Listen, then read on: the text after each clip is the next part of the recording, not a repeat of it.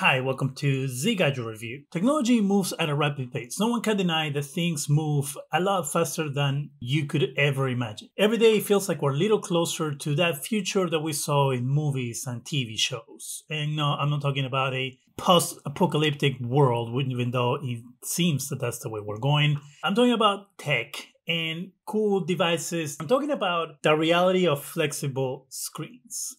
We all know that OLED screens that are flexible exist. The problem with those OLED screens is that they're very thin, and even though they are easy to put on devices, they're very, very fragile. And the smallest debris that gets in that screen can completely destroy it, which is why foldable phones are so fragile and they have so many warnings when they sell those phones to you. And there is a company that is aiming to compete with OLED screens. This company is Royole. If you're not familiar with Royole launched the first foldable phone, the Royole Flex Pi, that came out in 2018. It wasn't the best thing out there, but it was, I will say, probably a proof of concept for the company when it came to their foldable screens. Well, now they're coming out with something that is completely, I think, going to revolutionize products whenever this product actually comes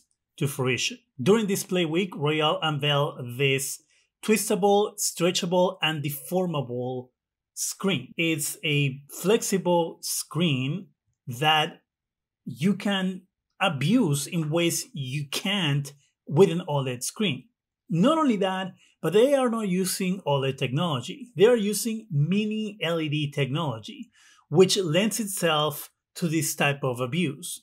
Not only that, but mini LED is a lot brighter than OLED, meaning that you'll be able to have a brighter display whenever this product goes to market. Again, that's something that could be years away from now, but we're seeing the first steps on this technology. As you can see some of the images here of what you can do with a display, what they say in their press release is stretchable displays are not only foldable and rollable, but also capable of 3D free-form shaping, including pulling, twisting, convex, and concave deformations, opening up new applications and possibilities that existing flexible displays cannot accommodate. These displays will be thin enough and, as you can see, flexible enough where you can put them on a t-shirt, for example, and have something that shows on your t-shirt. I mean, not only one thing, but many things, because it's literally a screen. So you could program anything you wanted there. And of course, you will have issues with washing and things like that, but that's, worry for another day. You could put it on a sleeve. So you could have a sleeve, technically a whole sleeve that is a screen. Can you imagine that?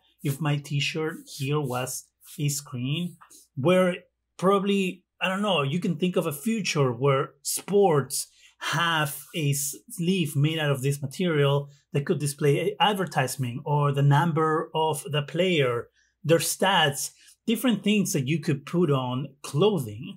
When it comes to wearables, you could have an actual wraparound screen around your wrist with all the information that you need on that smartwatch, instead of having a clunky, thick thing that you have to have nowadays. Maybe that crazy comic book that Tom Hanks talked about in that movie Big, that you could flip pages and change images and different stories. This opens possibilities for many, many things that one day will exist, that one day were a fantasy. This is one of the reasons why I love tech so much. I just get so excited when I see the possibilities of a future with things like this, and being able to see how things start and then how they develop into actual products.